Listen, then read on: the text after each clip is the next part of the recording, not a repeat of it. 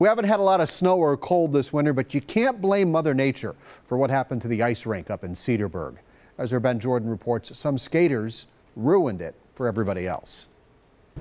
Despite having signs, barricades, even caution tape telling people to stay off the ice due to warm weather, people got on the rink anyway, destroying its liner. For the past 8 winters, Cedarburg families haven't had to travel far to find a huge and free outdoor ice skating rink under the lights. But this season, it's already out of commission at Cedar Creek Park. Now it's done. It's been done for about a week and a half now. Puddles aren't the only problem.